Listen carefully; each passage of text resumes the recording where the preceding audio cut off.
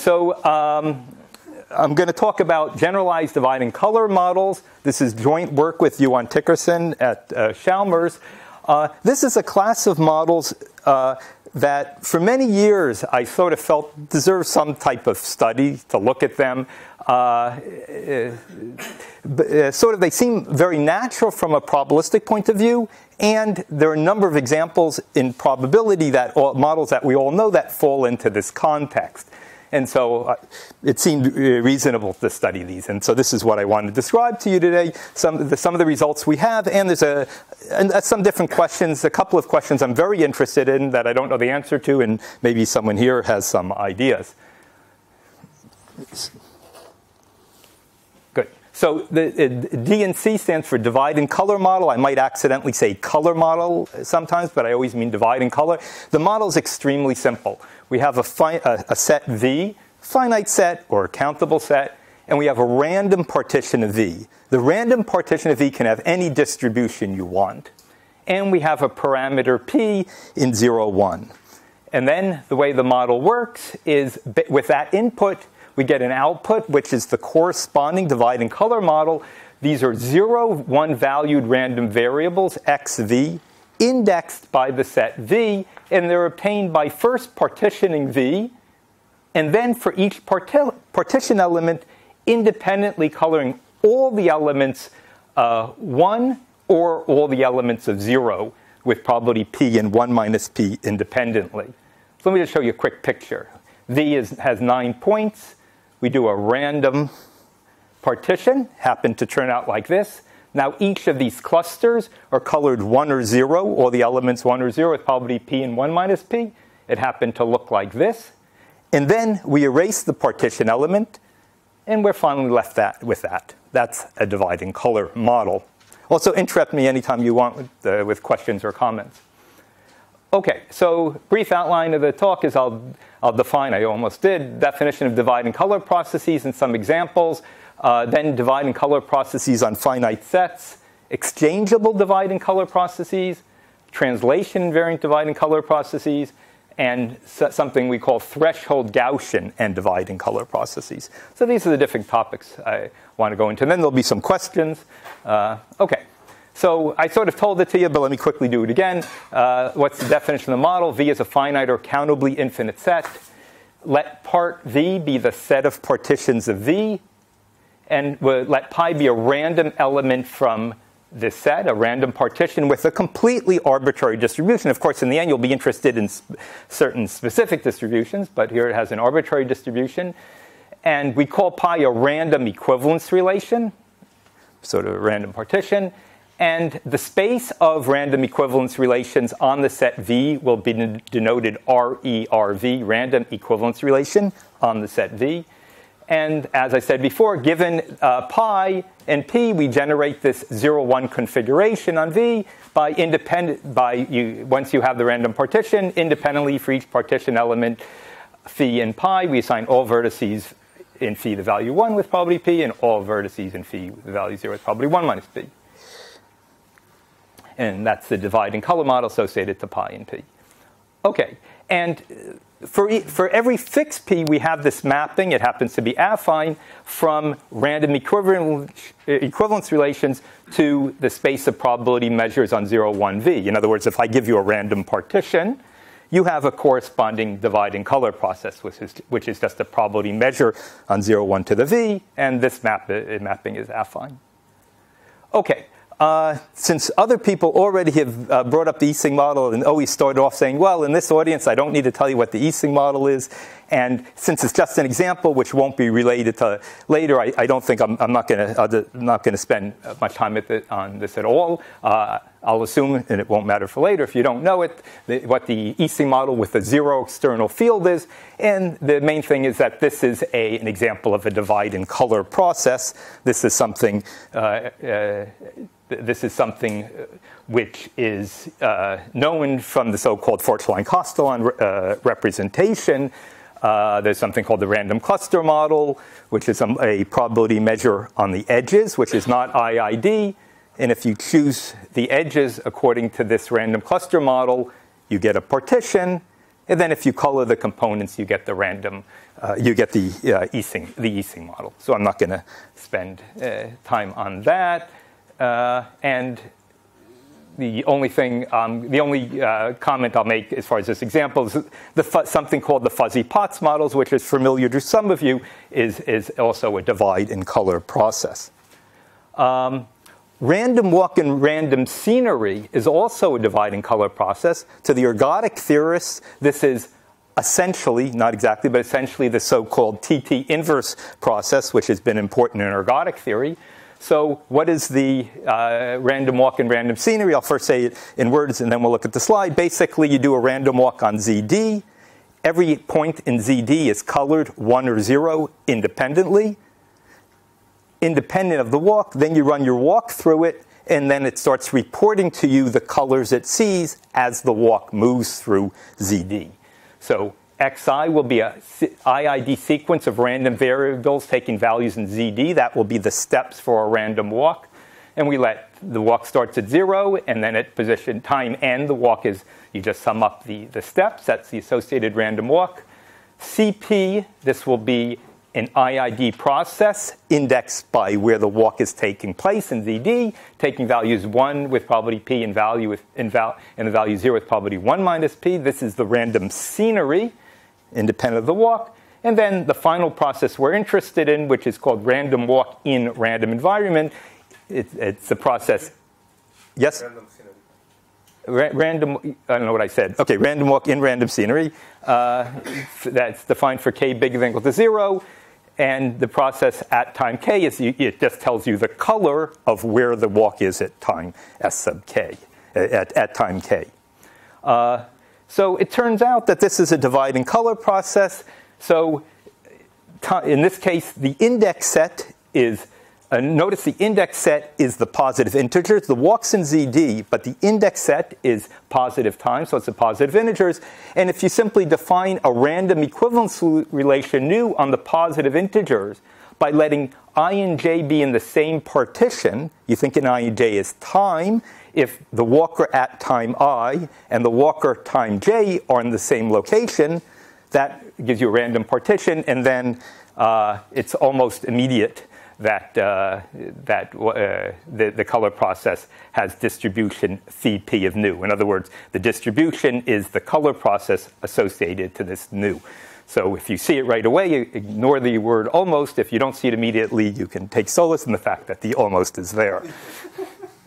Okay, stationary distributions for the voter model. I'm not going to tell you what the voter model is. It's one of the interacting particle systems usually studied, one of the usual models studied in interacting particle systems.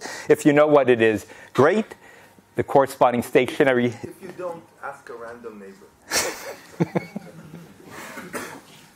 Okay, see, okay. So the stationary distributions for the voter model correspond to a specific color process. So what I'm going to tell you is, I'm going to give you another RER, and the corresponding color process happens to be the stationary distributions for this interacting particle system that you might or might not know. Okay, so it's going to be a random equivalence relation on ZD. So on ZD, we consider, what we're going to do is we're going to start a random walk, continuous random walk at every location of ZD, and they're going to just, in the continuous time, they're just going to start running. But when two walkers meet, they become one. So we have coalescing random walks. We run this up until time infinity. Okay, and what's the equivalence relation? We define two locations, I and j. So we say I and j are in the same equivalence, same partition, if the walkers starting at these locations eventually coalesce. And we let nu sub d be the corresponding RER. So there's obviously a big difference between d bigger than or equal to 3 and d equal 1 and 2. And for a recurrent situation, obviously any two people will eventually meet. So this random partition is everything. It won't be very interesting. But for d bigger than or equal to 3, it's going to be a more interesting random partition. And Holly and Liggett proved that the set of extremal stationary distributions for this possibly known so-called voter model on ZD, it's precisely the image. You take this equivalence relation, and then you do the corresponding color process for any value of p, and as you vary p, you get all the extremal stationary distributions for the voter model. Okay, but even if you don't know the voter model, one of the questions I'm going to have later is about this RER, which I don't know the answer to, and I'd be interested in knowing, but we'll get back to that later. For d equals 1 and 2, we'll skip that. Nothing's interesting. The whole partition's one element, and there's nothing interesting. There's something called the classical divide and color model. That's why we called the paper is called the Generalized divide and color model, because Olle Häggström introduced this model. In the case where the random equivalence relation is done as follows, you do ordinary IID percolation on the d-dimensional lattice, and then you look at the corresponding components, and those are your partitions, and then you color those. And he looked at this, sort of thinking that if we did a more complicated model, the FK model, we'd get the Ising model. What happens if we do a simpler percolation model, IID? And then he studied this. And so he has a number of results, and there's a number of papers on this. Vincent has some of the papers in this area. Okay, so let's move to quickly the finite case. So dC sub v will be the collection of all divide and color processes on V. And let's fix n. And so V is just the integers 1 through n. And one question one can ask is, if n and p are fixed, is this mapping from random equivalence relations to our 0-1 process, is this injective? In other words, could I give you two different random partitions such that when you do this coloring, in the end, you get the same process, so that you can't recover from the distribution? You don't know the distribution of the random partition just because you know the distribution of the color process. So that seems like a natural question. So I'm first going to mention a couple of the results there. So for n equals 2, it's okay. Obviously, when p is 1, you can't recover, or p is 0. So of course, p is between 0 and 1. So for n equals 2, it's extremely easy to see that phi p is injective. You always can recover the partition. This is essentially a triviality.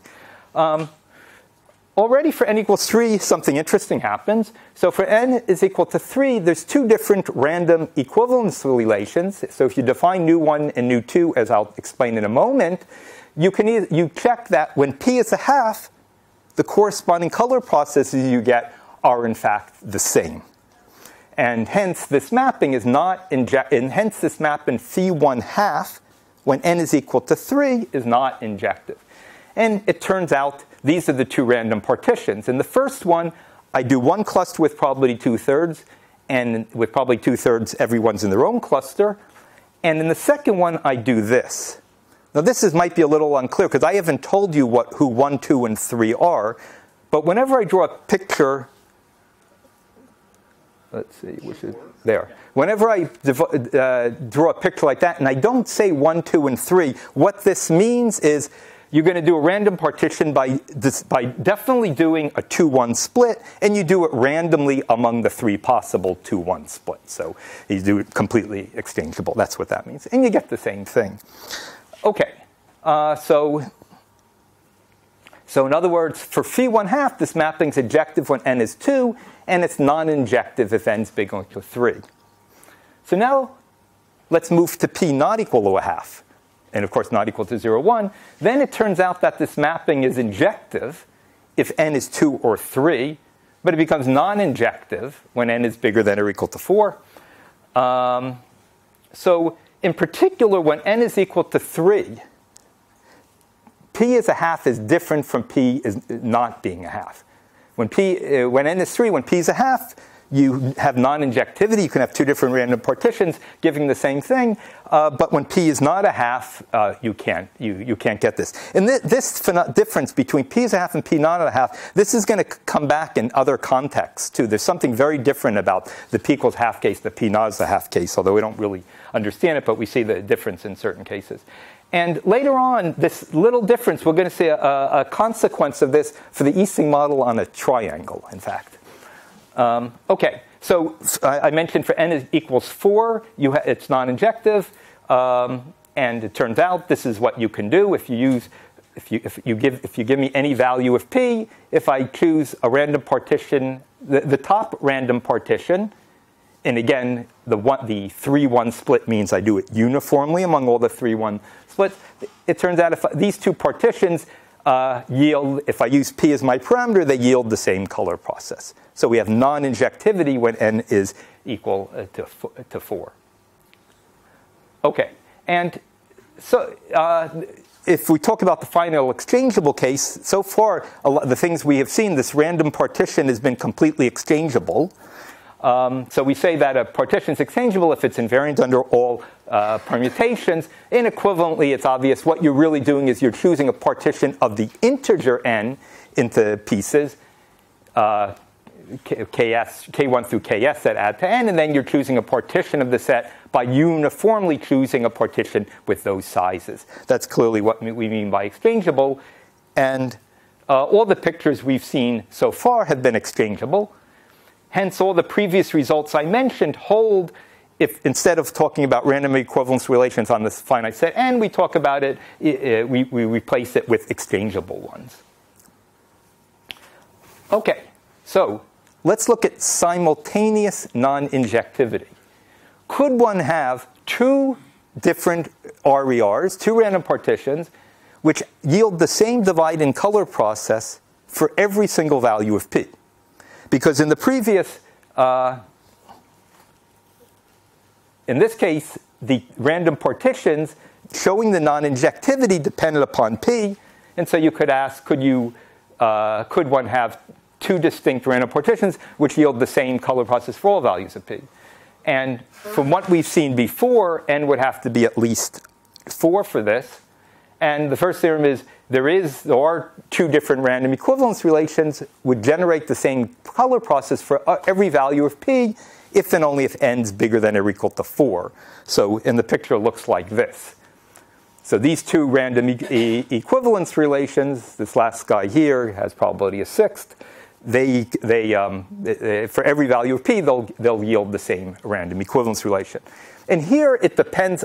It depends. These are not invariant because here you have a 1-3 split, but you don't have a corresponding sort of 1-2 configuration. So these are non-exchangeable. And if you ask the same question in the exchangeable case, could one have two distinct exchangeable RERs given the same color process for all p? There, the answer turns out you can do this if and only if n is bigger than or equal to 6, and this turns out to be the example for n bigger than or equal to 6. This yields the same color process for every value of p. Okay, so before moving to the infinite cases, let me just mention a cute tidbit concerning the Ising model on a triangle, which is a consequence of these results in a little calculation. So is the random cluster model the natural, we know that gives a random equivalence relation to generate the Ising model. Is this is the random cluster measure the natural RER for the zero external field Ising model? It's the one we always use. And looking at the triangle, the answer is perhaps not. So why is that? So since this map, when p is a half and n is equal to 3, this mapping from random equivalence relations to dividing color models, since it wasn't injective, this mapping, you can sort of think of it as a linear map. It has a one-dimensional kernel, it turns out. And so there are RERs other than the random cluster model which yield the Ising model on the triangle. Now, since for p bigger than a half, since this mapping from RERs into color process is injective when p is not equal to half, the Ising model with the positive external field has, in fact, at most one representing random equivalence relation.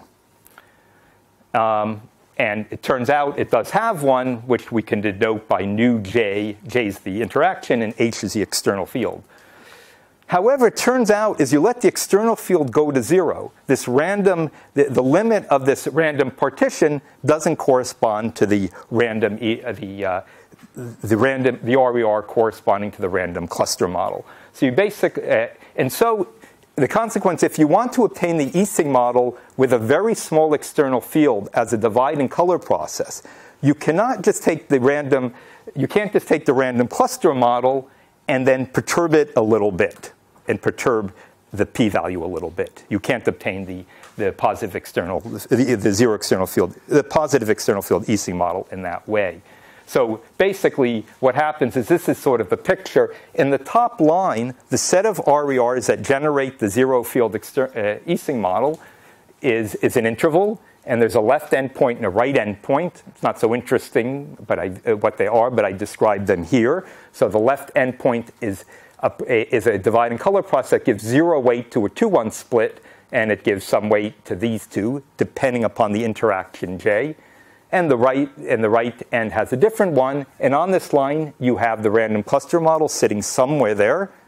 And if you take h bigger than 0 and take a limit of these RERs, it turns out you approach another point. So you don't approach the random cluster model. So you could ask, of what significance is that? I have no idea if it's of any significance at all. That's why I don't call it a proposition. I call it a tidbit.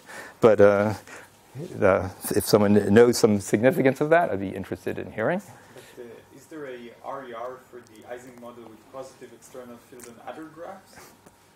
Okay, not in general, because when you add an external field on a general graph, the marginal doesn't have to be the same for the different sites, even on interval length 3, and so that can't be a color process. If you assume the graph is transitive, the answer is I don't know. I wonder about that. Ken Alexander has a paper on FK models for fields with Ising models with external fields, but this is a more complicated setup and in fact doesn't fit into this more simpler framework. Okay, exchangeable RERs. So now we're going to go to the situation of the positive integers, and we're going to look at a random partition, a random partition of that. If you got lost in the first half, if you've never seen a random partition of the positive integers, I encourage you to rejoin us.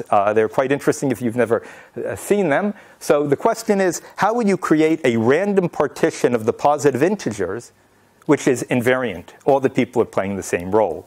Well, of course, you could have the all in one cluster, or you could have singletons, and the question is, can you have others? And the answer is you could have tons of other things.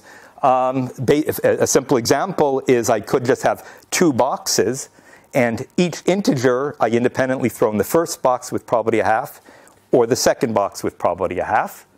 That will give me a random partition of the integers, and it will be exchangeable. And the question, so we say that it's exchangeable if the law is invariant under all permutations. We denote this by RER and exchange. Let me quickly describe them to you. This was a theorem due to Kingman. So first, an example is if you had a vector, P1, P2, P3, which was decreasing, and whose sum is at most 1, you could create a random exchangeable, random equivalence relation which is exchangeable by just doing the following. You have different bags, a first bag, a second bag, a third bag, a fourth bag. Each integer independently is thrown into the ith bag with probability p sub I. And finally, if the sum doesn't add up to 1, with the remaining probability, you decide the person to be in their own class.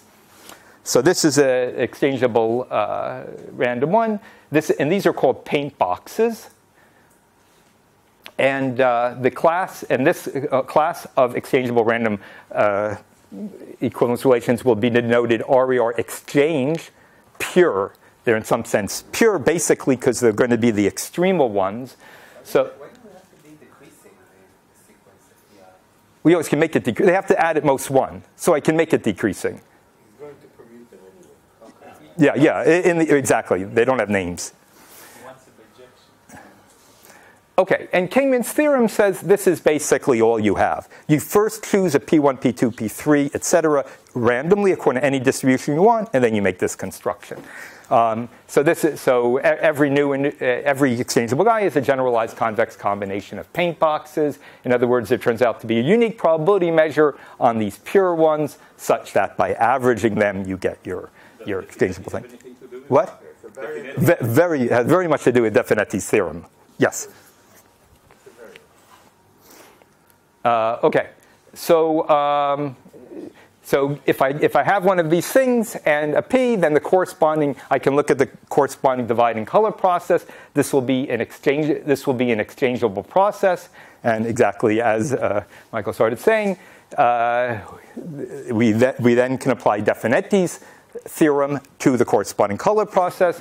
What does Definetti's theorem say? It says if you have any exchangeable process x in 0, 1 to the n, there's some more general version, but 0, 1 to the n, then there's a random variable psi in 0, 1 such that x can be represented as follows. You first pick psi at random according to your distribution, and then you choose an IID sequence with parameter psi. In other words, they're all just averages of product measures. That's what Definetti's theorem says. And in one of the standard proofs of Kingman's theorem, you use Definetti's theorem. Okay, so what does the divide and color process look like? This I just want to do pretty quick. I'll just do one very quick one. So if the paint box looks like this, it's P1, 0, 0, 0, 0. So there's one big box, and with the remaining probability everyone's put in their own class, then it's not hard to see, if you think about it, that the corresponding psi for the corresponding divide and color process just has two possible values. It takes on this possible value. Remember, there's a p parameter in this is the p for the parameter in the color process. That's the probability you color the clusters, and the p1 corresponds to this p1. So this value is probability p, and it's this one with probability 1 minus p. So if you think about it a little bit, you see that. And more generally, if you have any paint box situation, this mixing random variable, which is used to describe the exchangeable process, it turns out to have the following form. I'm not going to worry about all this. These first two terms are just deterministic, and then you're left with this term, with the zi's or IID taking values 1 and minus 1 with probability p and 1 minus p. And so in some sense, this last term is what is called a Bernoulli convolution. So using the above representation, one can show, with Russ's help, that this mapping from if you look at just exchangeable guys, the pure guys, the ones that come from these paint boxes, this mapping from paint boxes into the divide and color processes is injective. So that's for the pure guys. Any two pure guys, the corresponding color processes will be different, as long as p is not a half. But however, if you look at all exchangeable paint boxes, exchangeable things, we don't have, for p is a half, we don't have injectivity. If you look at this particular random exchangeable process, that's where we have two bags, each of weight a half, and we throw them into the two bags with probability a half each, and we look at the corresponding color process, and we look at this non-pure random equivalence exchangeable process. With probability 1/2, we just take one big cluster, and with probability 1/2, everyone is in their own class. Then it turns out if you look at the color process for that, these two turn out to be the same. And so in particular, this mapping for phi 1/2 is non-injective. And I'm not going to spend, it turns out that this non-injectivity it's a very strong, it's highly non-injectivity. There's tons of collapse in this mapping when phi is a half. I think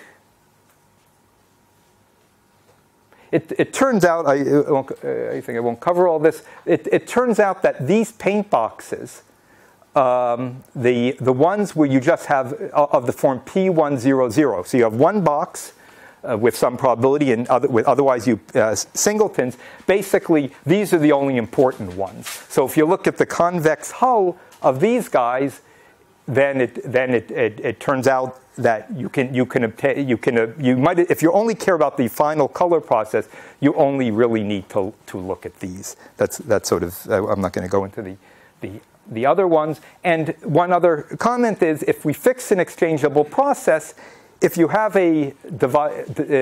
what follows, this has a consequence that if I have a divide and color process when p is a half, there's an obvious 0-1 symmetry when P is a half for any random partition. But it turns out that in the exchangeable case, if you have something which is 0, 1 invariant, it turns out that it's a color process.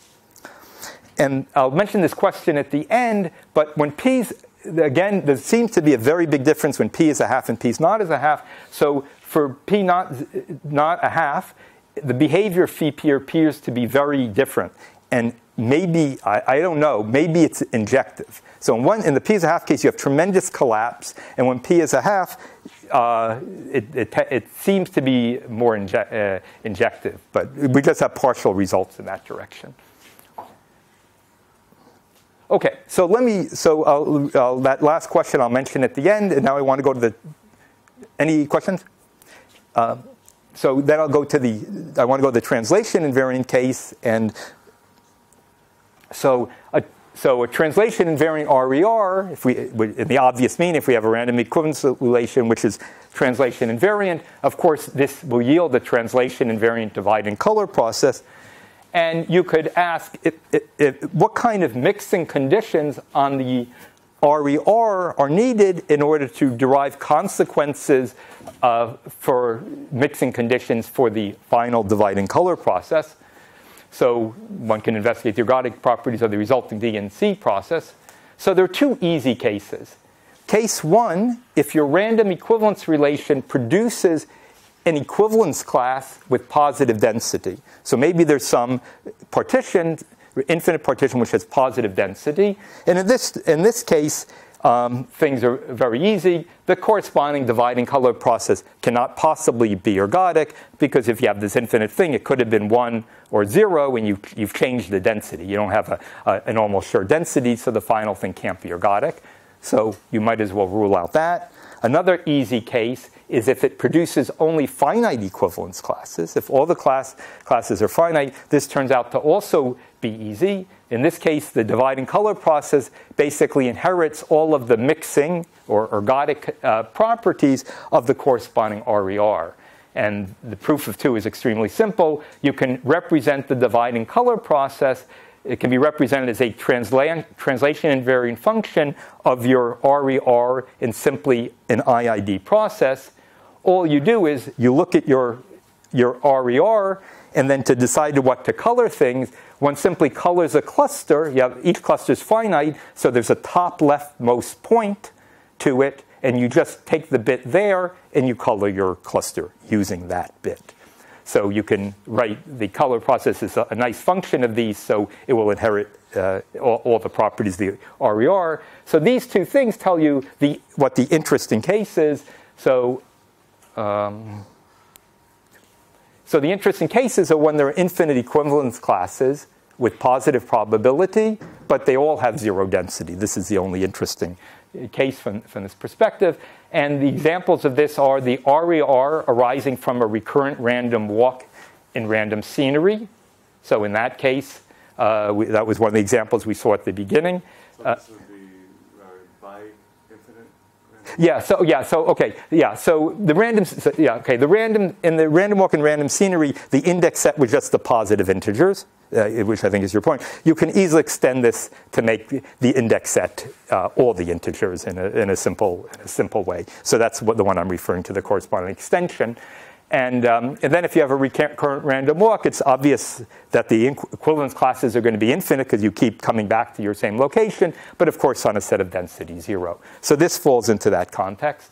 And the other examples, the RER consisting of your coalescing random walkers, this will also, there'll be, all the clusters will be infinite, but they'll have 0 density. So neither of the previous things tells us what happens here.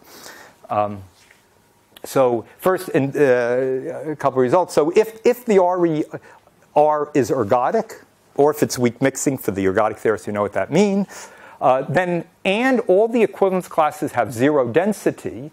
That's what you. So we know if they have positive density, you're done. It's not ergodic, and as long as they have 0 density, then the ergodicity or the weak mixing for the RER is passed on to the divide and color process. So the divide and color process is also ergodic.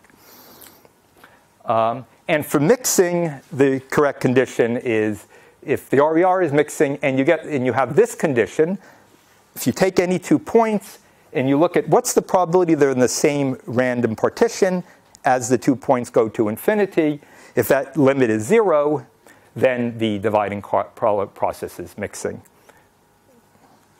And a quick remark is this condition is sort of stronger than having all equivalence classes having 0 density, and this condition is anyway necessary to being mixing. So if you don't have this condition, it's easy to check you can't be mixing, so that would be sort of an if and only if.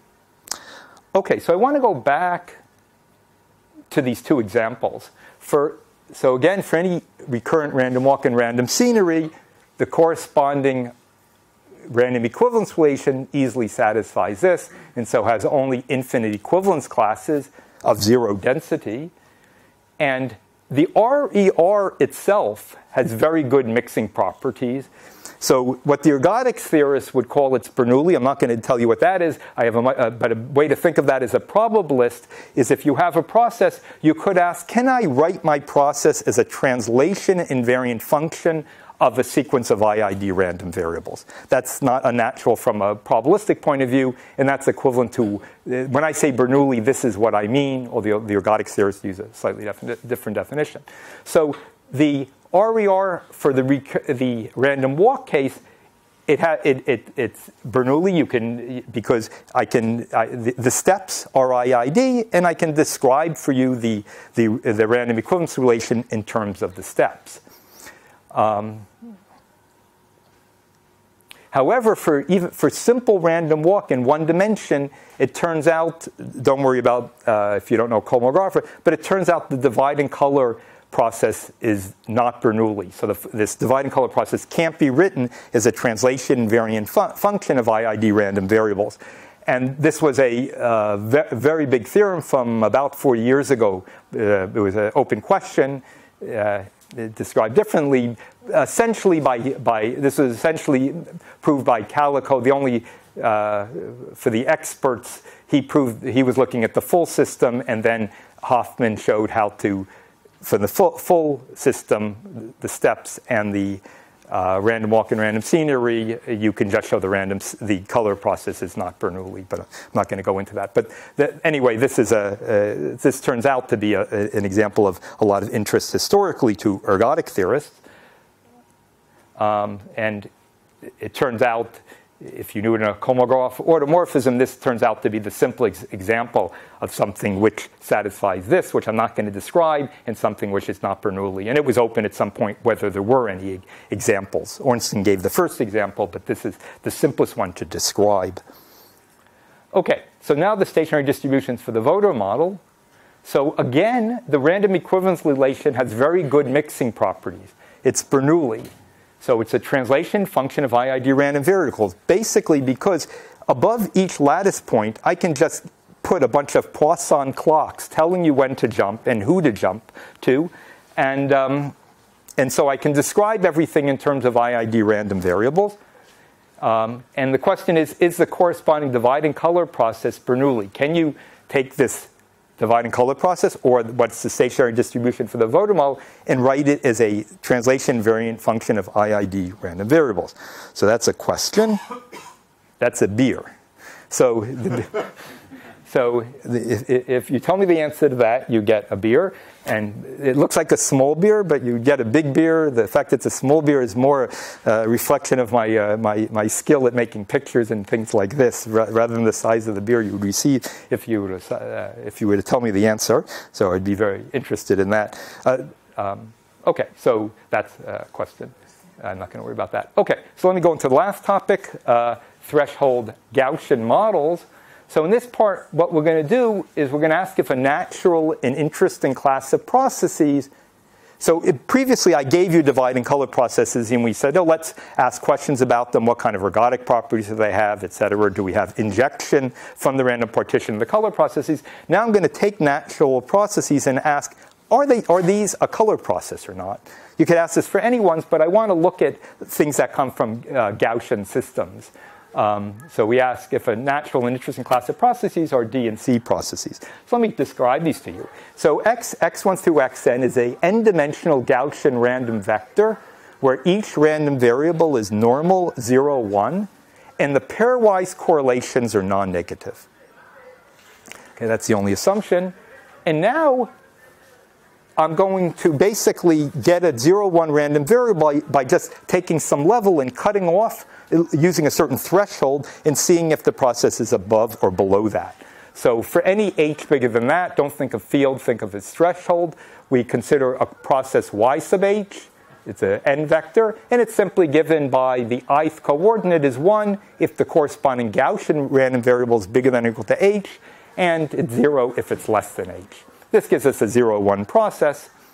And one can take, and the reason I wanted the non-negativity of these correlations is because the only way the yi's could be non-negatively correlated is if these were non-negatively correlated. And I should have mentioned this earlier. Every color process has pairwise non-negative correlations, which is trivial. So when is this a color process? And as I said, sigma j is necessary. So one theorem is if you take an infinite exchangeable Gaussian process and you take the threshold equaling 0, then this turns out to be a dividing color process. And this also works for infinite exchangeable so-called symmetric stable processes. And this basically follows from a fact I mentioned earlier that all exchangeable processes which are 0, 1 symmetric are D and C processes. And of course, when I set the threshold equal to 0, I trivially get the 0, 1 symmetry. Now I'm going to mention some results of my student who was here, who conveniently disappeared right before this talk to go back to Sweden, Marlene Perler, on these questions. I mentioned 4 results. So there are Gaussian random vectors for which, so let me just, so again, we do this for h equals 0. For h not equals 0, we don't know. Again, showing the difference between the p equals half case and the p not a half case. And we're going to see that coming up here too. So there are Gaussian random vectors for which y0, when you use a threshold equal to 0, it's not a dividing color process. And the example is you take 4 random variables, x1 through x2, x1, x2, x3 are IID, and you take x4 to be this convex combination. And then it turns out if you